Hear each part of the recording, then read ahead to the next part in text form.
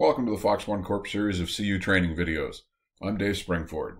Please check out my website at www.foxonecorp.com for all the gliding products that I can supply. The link is posted in the comments section below.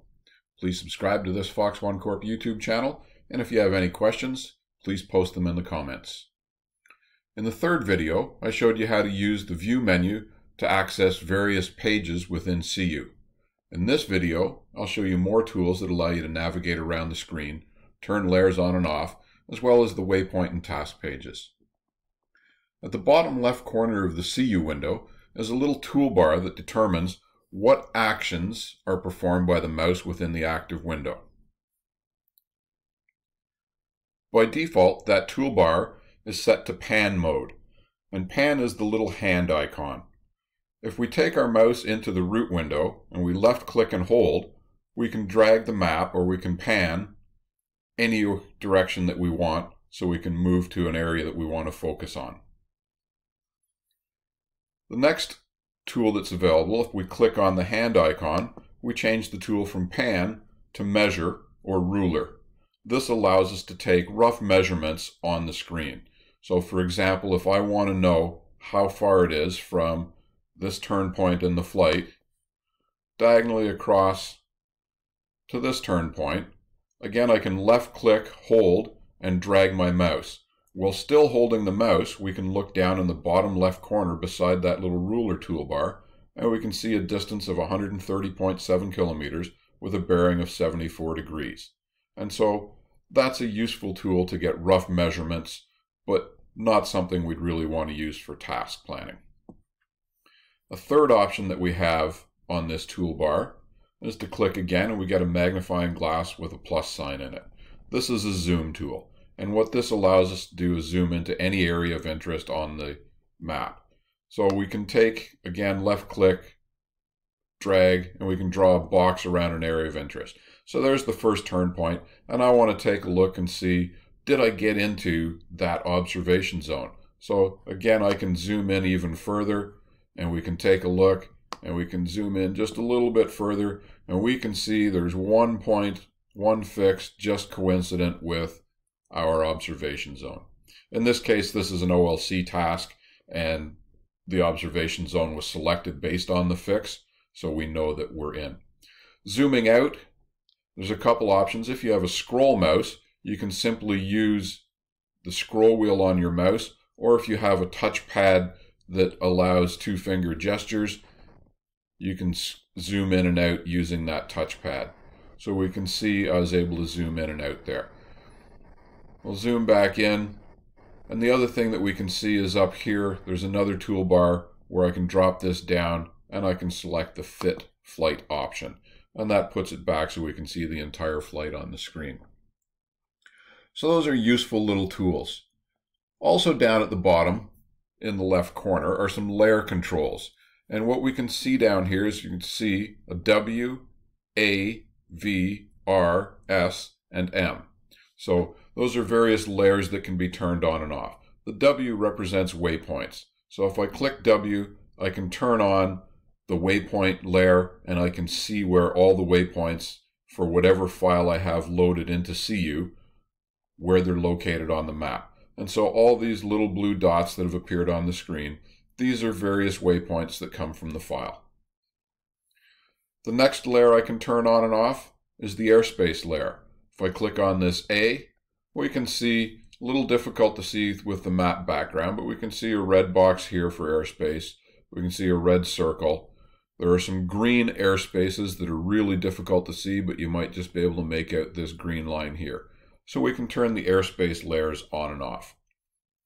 You can change the colors of all those to make them more visible. You can also change the background of the map, and we'll get into that later. The V represents vector maps, and this map that's loaded right now is a vector map. So if I click and turn the vector map off, all the map layer is gone, and now we can actually see the airspace and the waypoints a lot more clearly.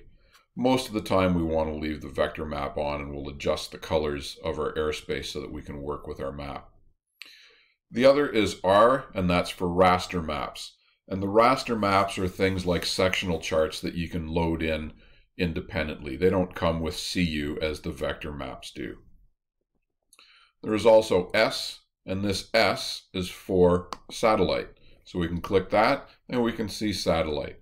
Once again, since we're still in Zoom, we can say, well, there's an area of interest I want to take a look at.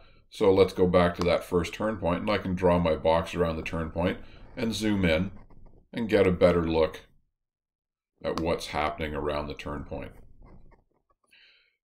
The satellite images are streaming from the internet, so you have to have a live internet connection, and you can see they're also loading in at different levels of detail as we zoom in and out. Depending on your bandwidth, sometimes it takes a little bit of time for these to load. So once again, I'm going to turn satellites off and go back to our map, and the easiest way is to fit the flight so we can see the whole thing again.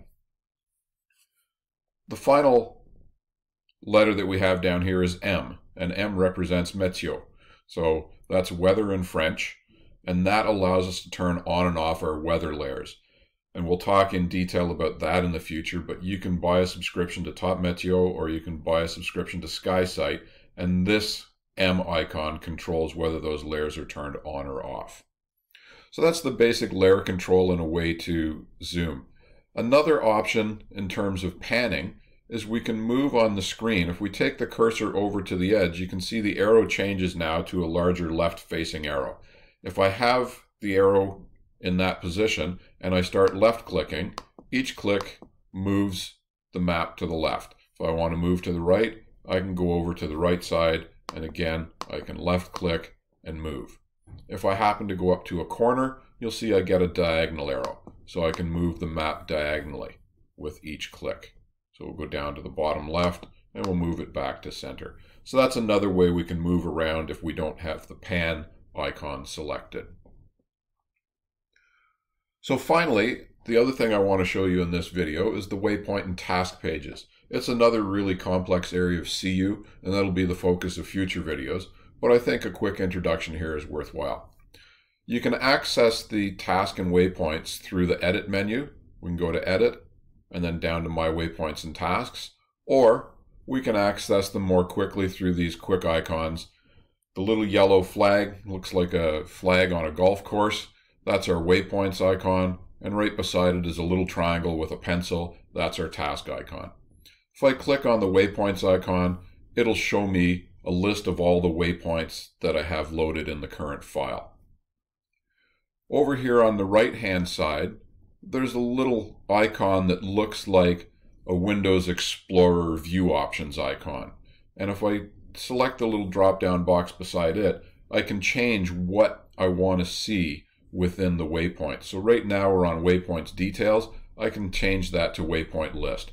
And so now I just see the names of the waypoints instead of all the coordinates and all the information that comes with them in waypoint details.